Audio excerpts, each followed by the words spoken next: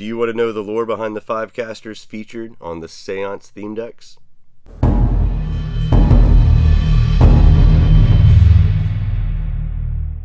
Welcome back to Cryptid Theory. Turmentic here, and I am very excited today to be going over the 5 casters that are featured on the Seance theme decks. Just to go over briefly, we have Saint Germain, M, the Rainbow Wizard, Morgana, and Love. Now, I will start out this video saying that I believe that all 5 of them are actually evergreen casters, or at least they are at the level of an evergreen caster power-wise. We already know that the Rainbow Wizard, also known as Cassius Cain, is an evergreen caster.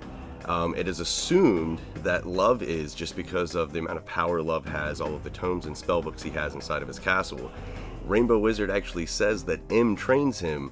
We don't really know that much about Morgana or Saint Germain, but I want to say, I'm going to go out on a limb here and actually say that these guys are at an evergreen caster level. So let's jump right in and let's explore these 5 casters that are featured as the theme decks for Seance. Now, some of this you actually might already know because of the comics, but I'm going to go over it anyways. The first one we're going to talk about is Love. Now, Love is normally known as Loveland Frogman. Love is just his actual name. He lives in Loveland, Ohio, inside of his castle, which is very heavily warded. It also contains a vast majority of spellbooks and tomes and magical enchantments. Like, this is a very interesting place inside of Love's castle. I also, like I was saying before, I feel he is an evergreen just because of the abilities that he actually has, the amount of aura, if you will, that Love actually has. There's other stuff going into that as well that I'm going to touch on at a later point, but I believe that Love is actually, like I was saying, at an evergreen level. The interesting thing about Love is that he hints at one point of him being human and that he was cursed or enchanted. That's one of the reasons why he looks like a frog. Now, there's no specified time or anything like that of when this curse actually would have been put onto him. Because of the curse, though, he cannot attack beasties. He can, in theory, still attack other casters, but if it is a cryptid or some sort of a beastie, he cannot attack it. That is part of the curse. Now, Love was first seen in 1955 in Loveland, Ohio. I believe it's my theory that he actually stayed in that area because it's not that far away from Point Pleasant in order to monitor the Veil. We know that Point Pleasant was a weak spot in the Veil, so it could possibly be all the way up to Loveland, Ohio. It could just be a vast area where that weakness of the Veil existed. So Love picked that spot in order to pick a residence to monitor the entire Veil that was actually there. It's also worth noting that Love is the one that teaches Sam, in essence, how to cast. It is very brief. They have to go over it pretty quickly just because of Orange Eyes attacking Loveland Castle, but Love is the one that teaches Sam how to actually cast, which is interesting. Now, the next one of these casters I'm going to talk about is Saint Germain.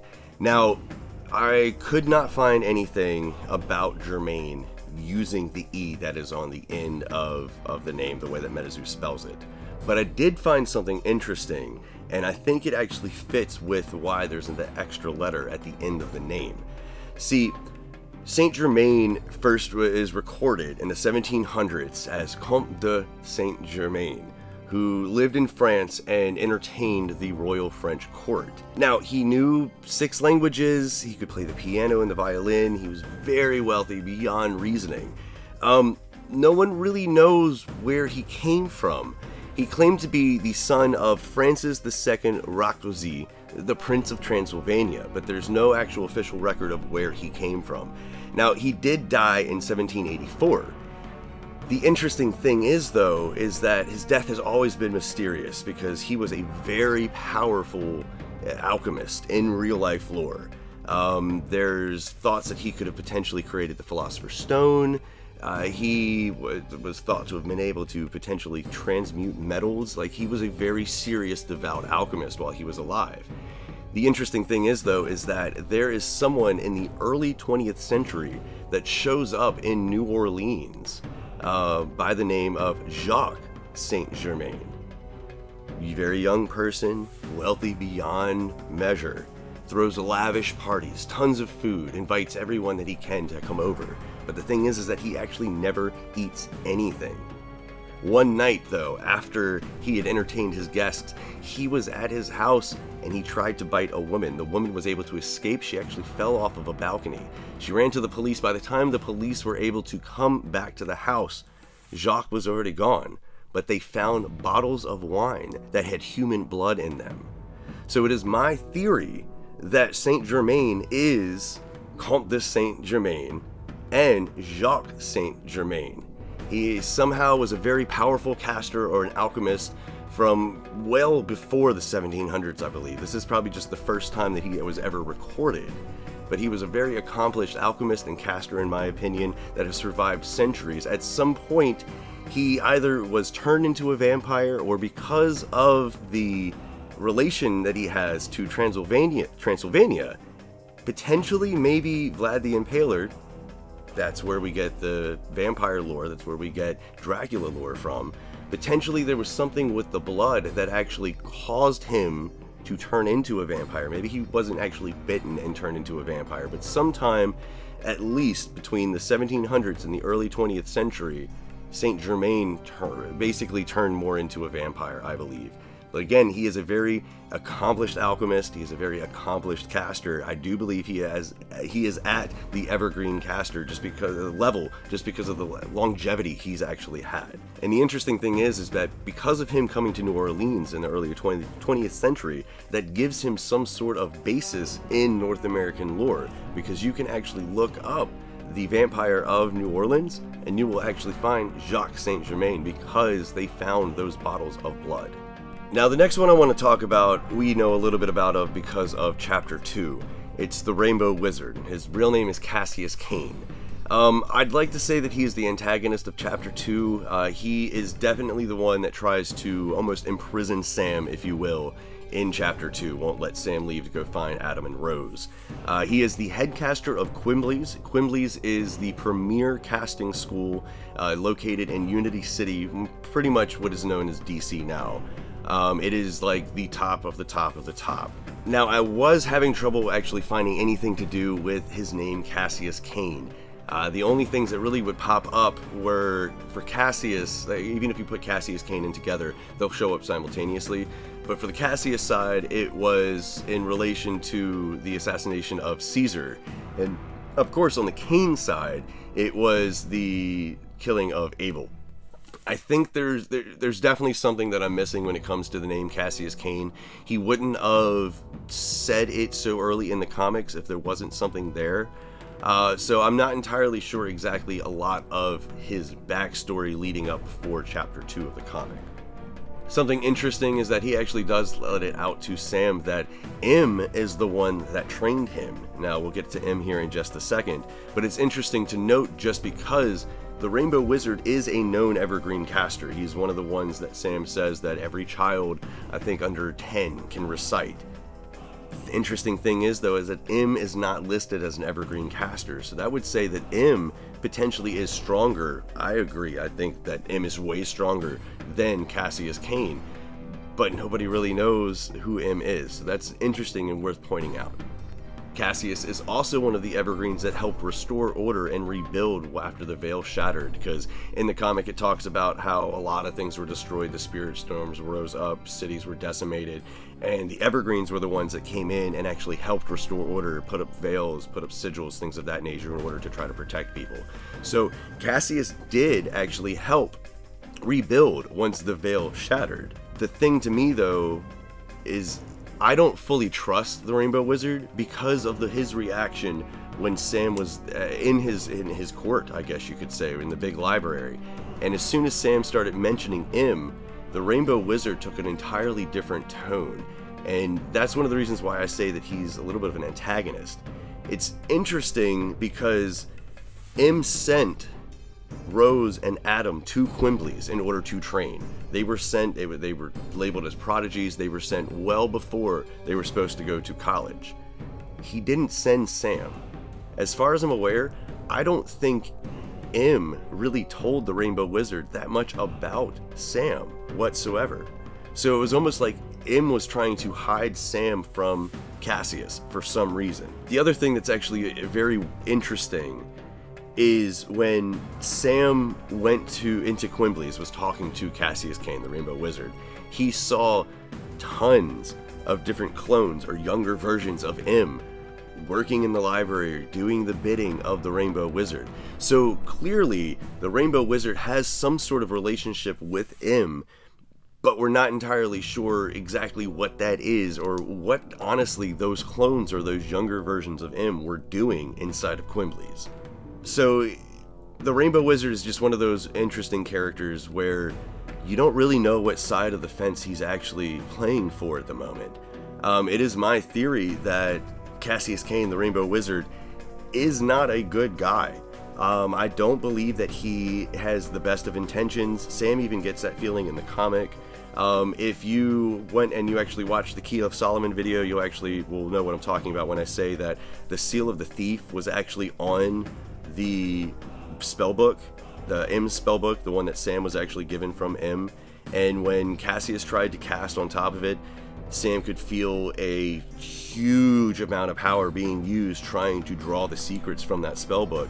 The spellbook didn't give him anything, and it was completely blank, and that was because of the Seal of the Thief, where that seal is from the Key of Solomon, and it basically, if you put it on a spellbook or an inscription, the words that are on that, the magical words, will not appear if somebody steals that spellbook or if they have bad intentions. And if you remember, when Love picks up the spellbook and looks at it, he can read it. So that tells me that Cassius Cain, the Rainbow Wizard, is someone that cannot be trusted, because the spellbook itself won't allow Cassius to actually read it. And then eventually later on in chapter 2, that's when the spellbook leaves all of the enchantments that Cassius has put around it and still ends up back in Sam's prison cell. So, like I said, my theory is that the Rainbow Wizard presents himself as some sort of good guy, leading the charge, helping humanity, but I honestly, in my heart of hearts, I really feel that he is somehow in cahoots with Indrid Colt. Now, M is probably one of my favorite characters in the entire storyline, and he's really only in the first chapter, but he has a huge story to tell. He's also probably one of the most mysterious characters in all of MetaZoo lore up to this point. A little bit of backstory with him: he shows up on the outskirts of Point Pleasant a few days after the Veil shattered, happy as can be. Sam even says that M handled his powers developing very well, but in reality, I really feel that M was already a very accomplished caster, that was just the magic infusing back into him, because I believe he has to be an evergreen caster. Like I said, he trained the Rainbow Wizard, so that means he's existed longer.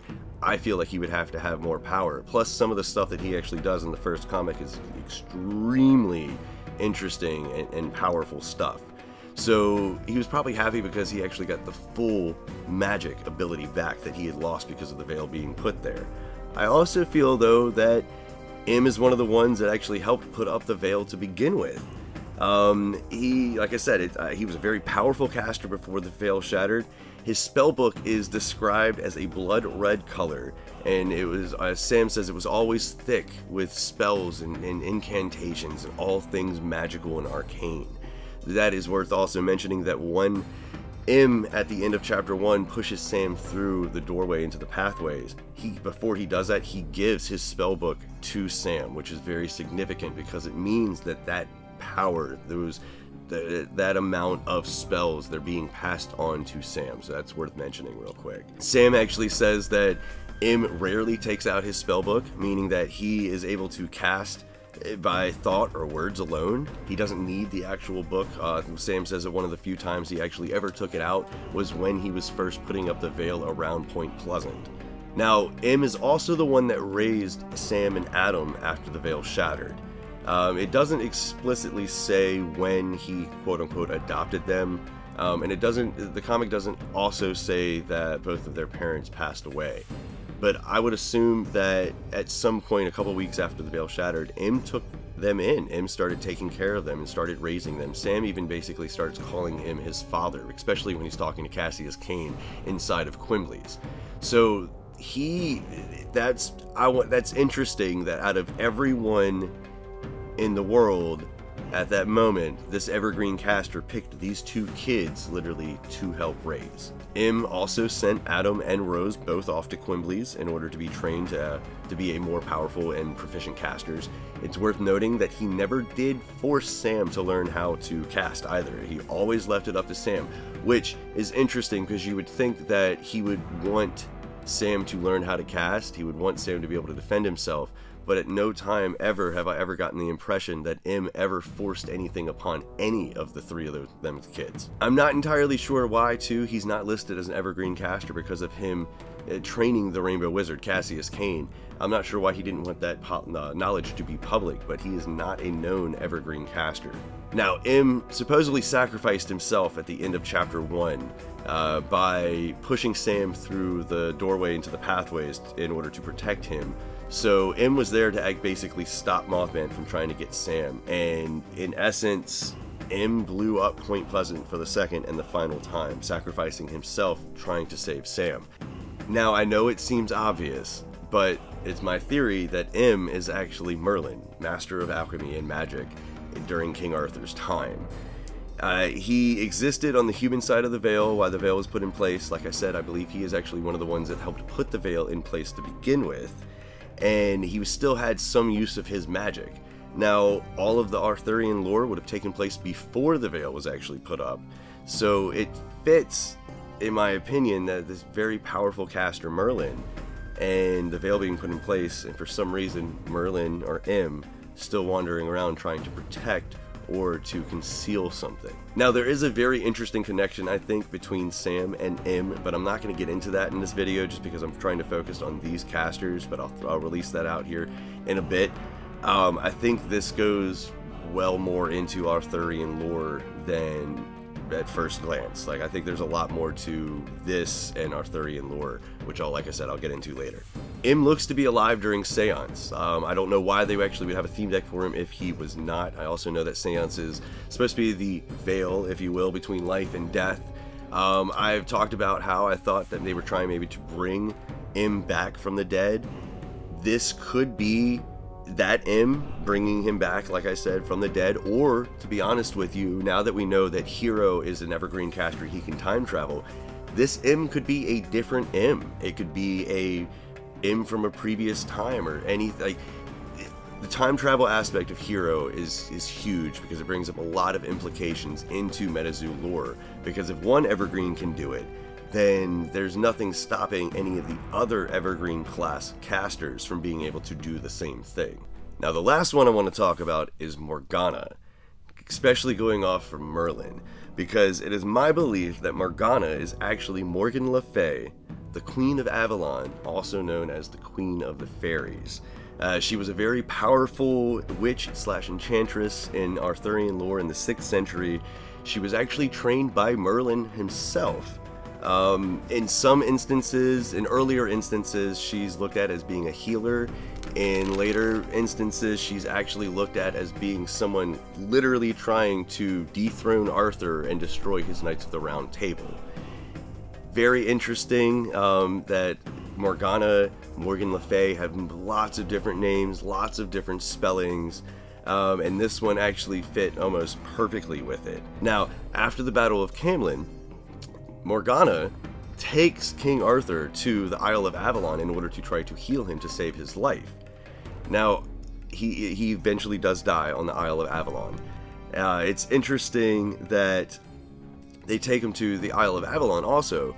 It's theorized that the Isle of Avalon is off of the British coast, but it's also noted that you had to take a boat to it, and it was a decent trip.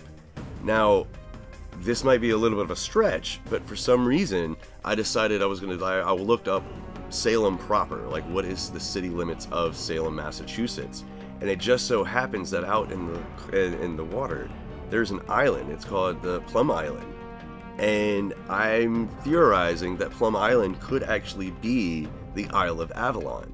Now, you might ask, well, wait a minute, what are you talking about? They have to cross the ocean in order to get to it. Of course, but this is pre-Veil. So this means that they have a lot more magic available to them that we don't understand now. Pretty much I'm talking about the pathways, the same thing that M pushed Sam into. They could have used the pathways in order to cut the travel time in half in order to get across the ocean over to the Isle of Avalon. For all we know, it could literally have taken them maybe a day to actually get from the British Isles to the Isle of Avalon. Now, you also have to think too that nobody in that time, in the 6th century, even knew about North America. So it would make sense that it would be an island of the, a land of the gods, or a land of magic, because it would be so far away, nobody would recognize anything that has anything to do with that side of the world. It's also worth noting that if the Plum Island is the Isle of Avalon, it makes sense that actually gives Morgana, or Morgan Le Fay, a base of operations in North America, aka Cryptid Nation. Now, saying that, I don't think she is actually a good character. I think that she is definitely going to be one of the antagonists, especially with her opposition to Merlin. One of the other things that actually made me start thinking about Morgana being Morgan Le Fay was the tarot card that they shared, was the Queen of Wands. And I know things are intentional, and so it made me think of Morgana and Morgan Le Fay because of her being the Queen of Avalon and the Queen of the Fairies, because there's a lot of lore saying that she is actually of the Fae familiarity. Now, to sum everything up briefly, I want to say that Saint Germain is actually Comte de Saint Germain from France, that then moved to North America, became Jacques Saint Germain, the vampire in essence, and was forced out of New Orleans. I want to say that Morgana is Morgan Le Fay from Arthurian lore, and that she actually resides on the Isle of Avalon, which is actually Plum Island in Salem, Massachusetts proper. M is Merlin, and he is probably one of the most powerful casters in MetaZoo. You also have Love, who is a cursed person, and the curse makes him look like a frog, and it also makes it to where he cannot attack any sort of beastie whatsoever. There is an interesting connection, I believe, between Love and M, which I'll get into at a later point as well. And then you have Cassius Cain, the Rainbow Wizard, who makes it look like he's doing everything for the best intentions of everybody, but I can't tell you enough how badly I get Saruman vibes from him. Like, the Rainbow Wizard, Cassius Cain, is someone who I don't believe we can trust. Thank you so much for letting me take the time to explain who these 5 casters featured on the Seance theme decks are. Let me know if you have any questions down below. Let me know if you have any ideas, or if you think you have another idea of who they actually are, and I might be wrong. But my name is Turmentic, and I hope you have a great day, casters.